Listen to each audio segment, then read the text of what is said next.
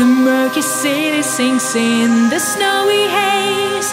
Snowflakes keep falling down. Hello and welcome to this week's episode of the show with me, Chris Goodrum, and well, you know Barbie. She's hogging the limelight again. Anyway, as you can see from today's title page, it's an Anglo-Canadian episode of the show, and appropriate t-shirt, obviously. So, why an Anglo-Canadian episode of the show? Well, partly I've wanted to do an episode of the show on Canadian whiskey for some time, but I just haven't received the samples. I just don't come across it very often.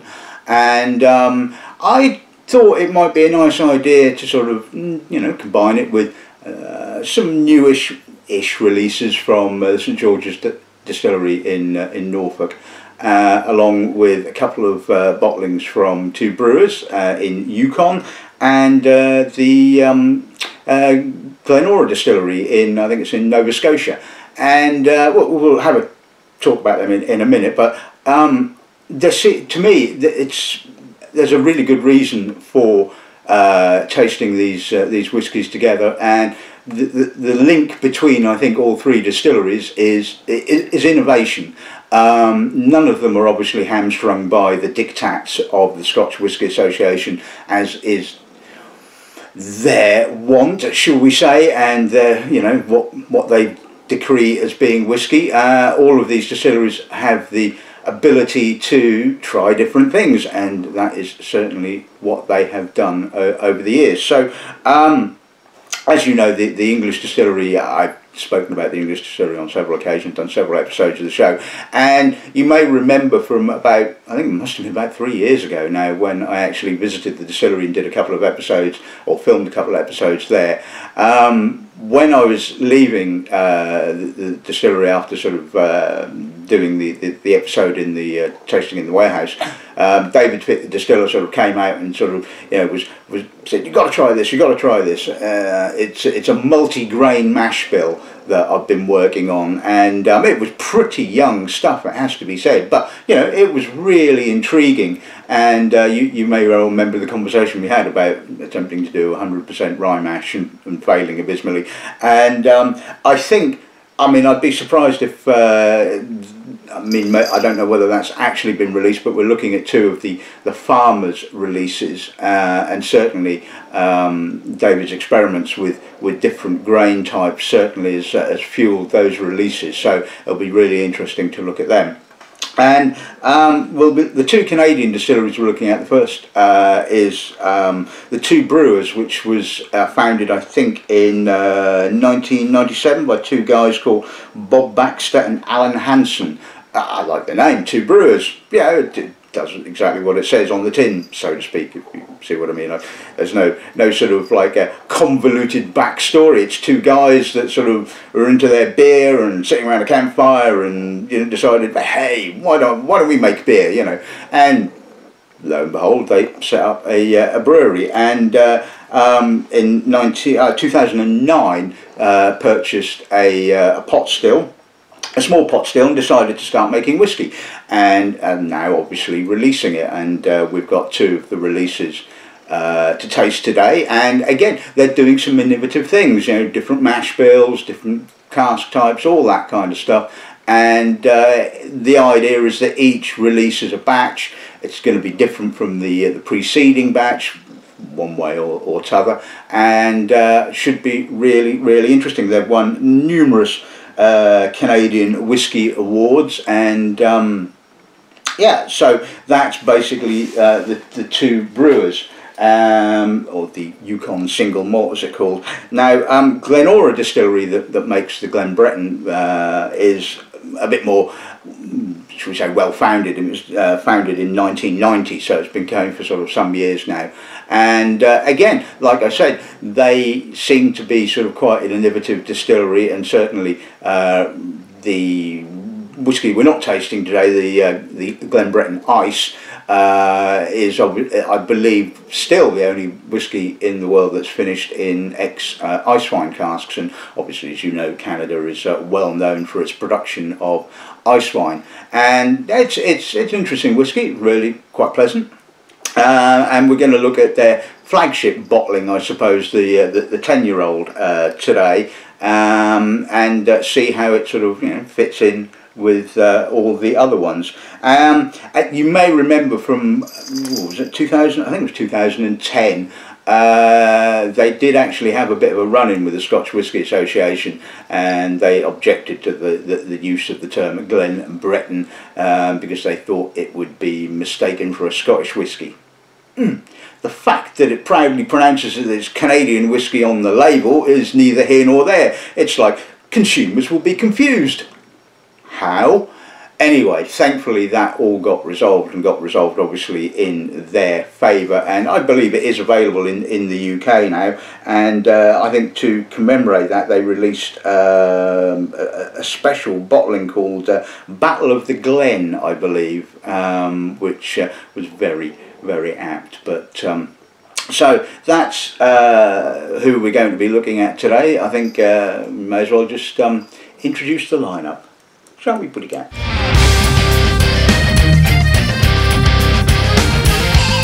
Right, okay, so we're going to kick off with the Two Brewers, or the Yukon single malts. We're looking first, this is release number 6. The distillery kindly sent me 6, 7 and 8, but unfortunately 7 was the peated version that they do, but didn't kind of survive the posting. And so we're looking at 6 and 8. So 6 is unpeated spirit, bottled at 43%, as is the second bottling, which is release number 8, which was released tail end of last year. In what they have is several different ranges. They have kind of classic, wood finishes and innovative, don't they? Yes, so the innovative thing about this particular release is the use of hops in the mash, and it doesn't say which type of hops they are using, so I couldn't honestly tell you about that, and maybe it will have some influence on the malt. I mean, one would expect it to do so, but obviously we'll find out in due course. The third Canadian whisky, like we said, is the Glen Breton 10-year-old, which is their, for want of a better word, flagship malt. It's been produced for a number of years now, and the other interesting thing about obviously these 3 Canadian whiskies is that none of them are rye, and Canada is obviously pretty well known for its use of rye, but these are all indeed single malt whiskies, so it should be interesting. And then it's on to the 3 English whiskies. This is the brand new release. This is the small batch rum cask. Now they seem to have, this is bottled at 46%. It was distilled in April of 2013, bottled in February of this year, and this is batch 01 2018. They seem to have dropped the whole chapters business, which is a little bit of a shame, because I kind of liked the whole concept of the chapters, of the evolution and all that kind of stuff, and they've had a redesign of the bottle and the label, and the St George has disappeared, and it's, I can see the point, and the current label, as you can obviously see from the title picture, is very modern, it's very up to date, and I suppose the old label with the St George on was maybe getting a little bit old fashioned possibly, but you know, it was quintessentially English, I suppose, but you know, these things happen, marketing people get involved, etc, etc, as you well know. And then we're going to be looking at 2 of their innovative bottlings. The first one we'll be looking at is the Malton Rye. This is batch 1 from 2017, bottled in January of last year and bottled at 45%. And then we're going to be looking at Parched, which is again batch 1 from 2017, bottled in September of 2017, and unlike the Malton Rye, which is obvious by its name, Parched, I'm not entirely sure exactly the composition of the mash bill, but I know that one of the main grains is torrefied oats apparently, so could be interesting, I think. So so there you go, that's this week's little lineup. Let's kick off with a bit of Yukon single malt then, shall we? Snowflakes keep falling down, weaving veil of peace and grace. Okay, so let's see what the release number 6 gives us then, shall we? It's full, it's fleshy, it's slightly estery. There's a sort of Irishy kind of feel to it. It's got a sort of slight sort of apricot-y, banana-y kind of character. There's some lovely clean, fresh honeyed notes. There's some oak notes as well. There's a smidge of spice. It's got a nice depth to it. It's relatively young, but there's no sort of obvious faintiness. There's no off the still notes. It's certainly ready for release, and it obviously goes to show that sort of I would guess they probably use a relatively long fermentation time and quite slow distillation to retain the obvious estery fruit kind of character that this has. And alright, it's maybe not the most complex of whiskies in the world, but you know, it delivers what it delivers really quite pleasantly. I think it's got a nice depth. It's got, you know, some soft honeyed character, like I said, and yeah, a kind of nod, I suppose, to Ireland in its. Certainly, I think if I was tasting this blind, I would be in that particular country. But anyway, let's see what the palate gives us.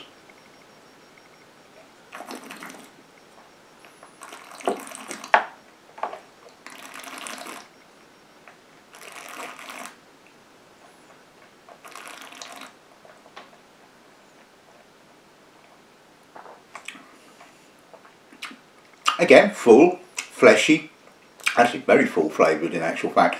Kicks off with the honey, the apricot, the barley, and the wood kind of comes through on the finish. Again, it's got that kind of banana-y sort of Irishy feel to it.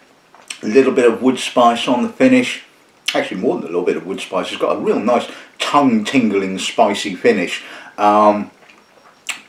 Again, not exactly hugely complex, but certainly sort of ready for drinking. Certainly very pleasant, very easy going, lots of flavour. I mean, you know, at the end of the day, what's not to like about that? It's, you know, like I said, it has a very Irishy kind of feel to it, and a little bit of tangerine kind of just coming through now. Yeah, I like that. I think it's got some lovely body to it, really nice depth, and yeah, pretty good.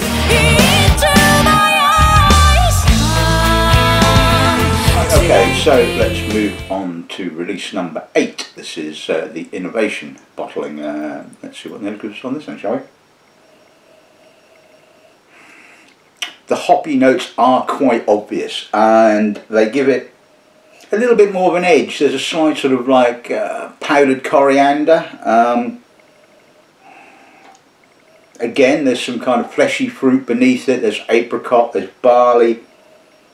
That's really a really intriguing nose, it has to be said. Again, not particularly old. It's got a nice sort of youthful exuberance to it, but not too youthful. There's no faintiness, there's no off the still notes.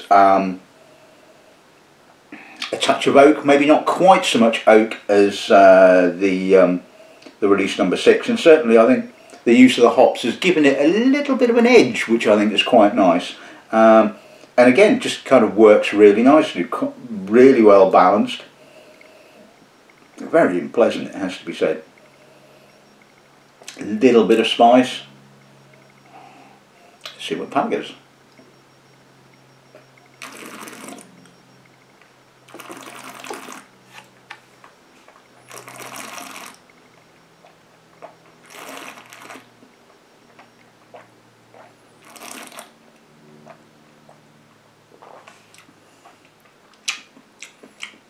Quite serially finished in actual fact. It's got a very, again, a really hoppy character, and that adds a sort of like a slight bitterness, which kind of balances up the sort of sweetness of the fruit. Again, that kind of Irishy, banana-y kind of apricot character, bit of oak,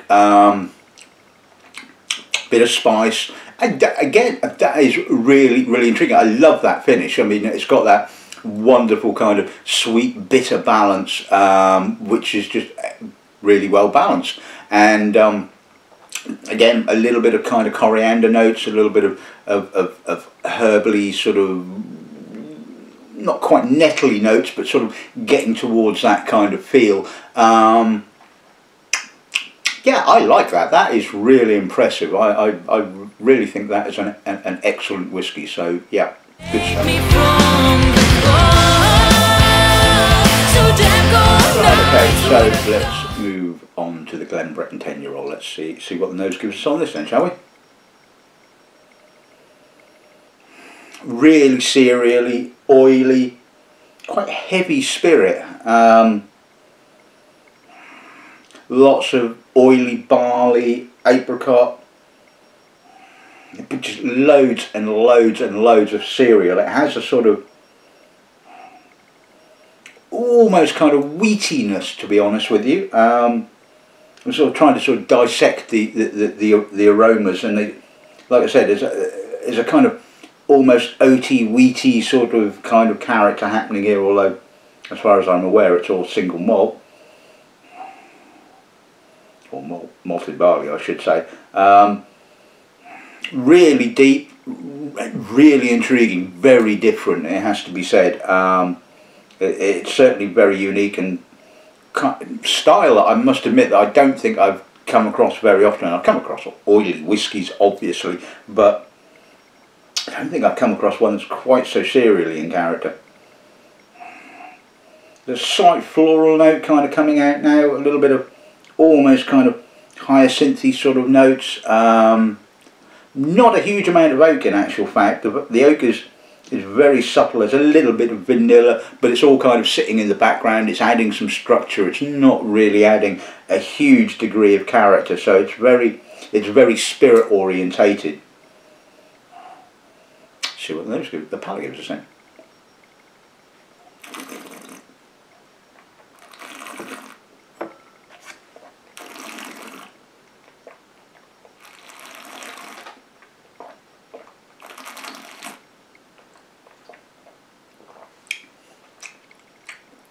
It feels quite young. It's got that almost kind of rose petal Mari kind of character on the finish. Again, really cereal. It's got that sort of oaty, wheaty, sort of barley kind of thing happening. A little bit of honey. Quite drying on the finish. A little bit of spice as well. Really unique, really interesting, and certainly it is like nothing else that I've ever tasted, which is a good thing. I mean, because that's basically at the end of the day what you want. I mean, I remember some years ago tasting the first release from I think it was Overeem in South Africa, not South Africa, in Australia, I think, and. Or was it South Africa? I forget now. Yeah, I think it's Australia. And I was really looking forward to it. I mean, I tasted Sullivan's Cove and all that kind of stuff. And it was all just heavily sherried, and it was all very kind of, you know, no real sort of interest. And the same with the very first release from in the Three Ships series from the George Sedgwick in South Africa. Again, I was hoping that there would be some kind of South African kind of character to it, but it was all sherry, and it was all a bit kind of like, okay, just tastes like any other sherried whiskey. Good quality nevertheless. Obviously subsequent releases seemed to have a lot less sherry in them and had more kind of character, should we say.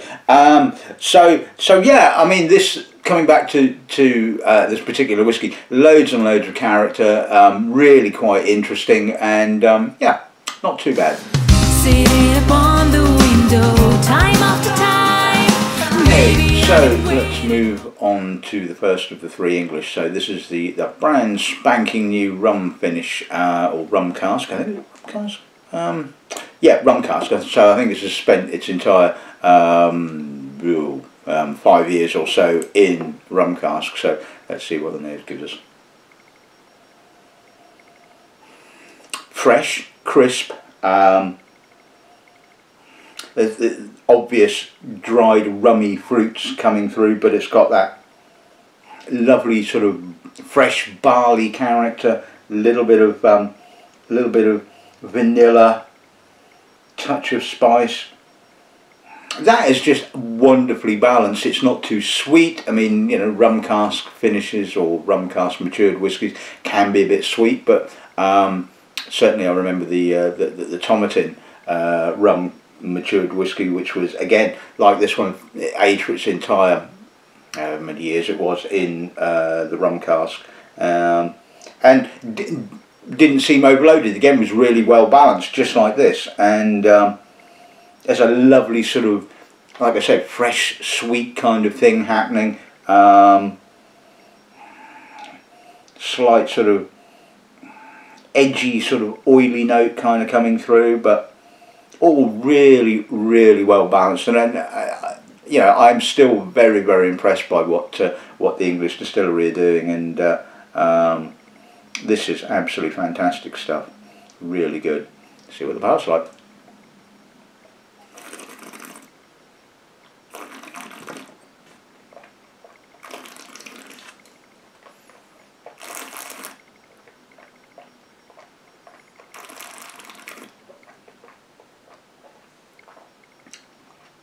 A little bit fuller, fleshier to kick off with on the palate, although it does become quite crisper and citric and slightly drying on the finish. Again, the balance is really very, very good. The rummy dried fruits seem to be sort of working in with the barley and the apricot and the fruit. It's a lovely, full, balanced whiskey at the end of the day, and a little bit of spice just kind of coming through on the end, a little bit of wood spice. Yep, it's young, it's got a youthfulness, but you know, as we know from, you know, previous tastings of the English whisky, it matures a lot quicker, obviously because of the climate in Norfolk, and yeah, I really like that. I think that's really, really impressive, and I'm guessing it's going to be sort of somewhere in the region of about 50 odd quid a bottle, which is, yeah, I suppose a fair amount for a 5-year-old whisky, but it's pretty good, isn't it? Yes, come on then. Oh, bloody hell.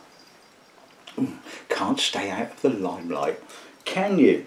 So, yeah, I think that was really quite an impressive whiskey. Okay, so let's move on to the first of the two farmers' bottlings. This is the malt and grain. Yeah. Okay, so let's move on to the first of the two farmers' bottlings. This is the malt and rye. Let's see what the nose gives us then, shall we? Quite malty. Rye is kind of quite noticeable. It's a sort of slightly herbally, oily kind of nose. No, what's that again? Right, okay, so let's move on to the first of the two farmers. This is the malt and rye. Let's see what the nose gives us. Well, the rye is quite noticeable to kick off with, although it's kind of slightly herbally rather than the sort of spicier sort of rye. It's got some youth to it. It's got a sort of a little bit of an oiliness to it. There's some pleasant fruit. There's quite a bit of maltiness. Cereal, really well balanced, not a huge amount of oak. Again, it's kind of letting the character of the spirit, the character of the sort of the malted barley and the rye kind of come through, and it has a lovely purity to it. A little bit of almost kind of mineral notes, almost sort of salty-ish sort of mineral notes. Yes. Touch of earth, maybe an intimation of coffee possibly, but it is the malted barley and the rye that's the obvious focal point of this particular nose, and really, really intriguing. Let's see what the palate gives us.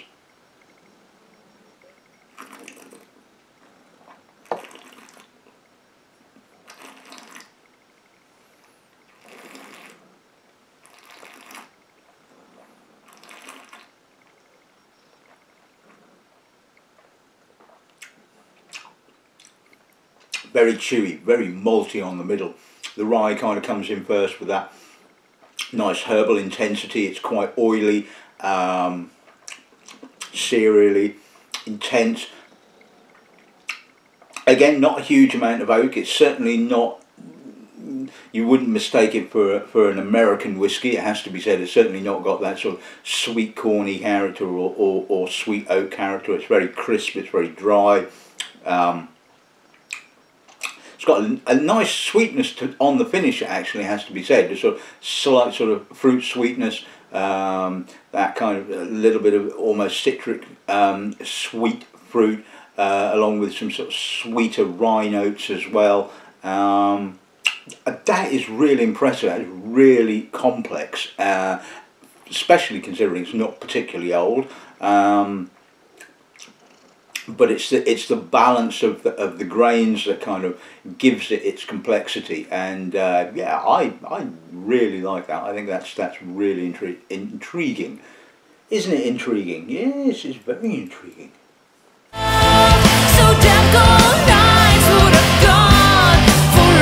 Okay, so let's move on to the parch. Let's see whether those give us on this then, shall we? Quite heavy, quite oily. The oatiness is certainly sort of noticeable. It's got quite a cereally character. There's a little bit of citrus, a little bit of orange, tangerine, that kind of citrus. A little bit of malt, possibly a little bit of rye as well. It's got that sort of slightly sort of herbally note that certainly is noticeable on the malt and rye. So I'm guessing there might be a little bit of rye in that mash bill. But it's got a nice softness to it, which seems to be the trademark of the English whisky. But it's got an edge to it as well, a little bit of earthiness, a little bit of cereally notes, like I said, and yeah, I think that's really intriguing. It's really different, and you know, I think if you're in the market for something a little bit sort of left field, shall we say, then certainly this is worth looking at. Let's see what the palate gives us.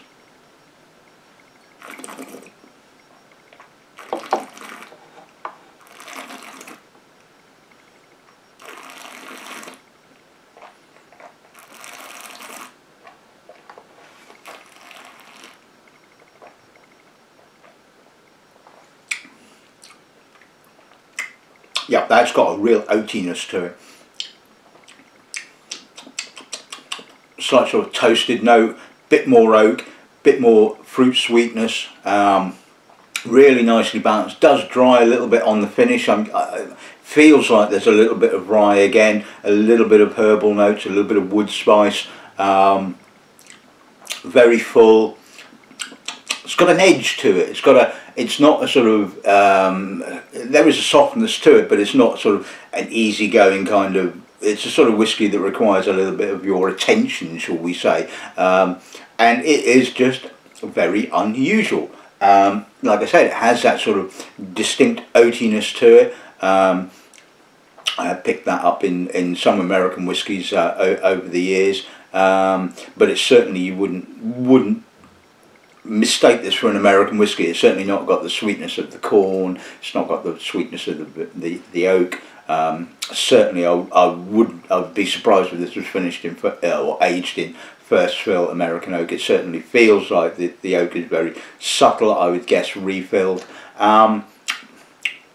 Very mouth-watering, fresh, crisp, and I guess this is exactly what David was after. Not too much oak character, just enough oak to give it some structure and some balance, but allowing the sort of the character of the grains to kind of come through. And pretty much, I think he's achieved that. I think this is a very, very, very interesting whiskey, and I certainly have no issue with recommending it or selling it. And I think it's certainly worth trying if you're after something a little bit different. So nice.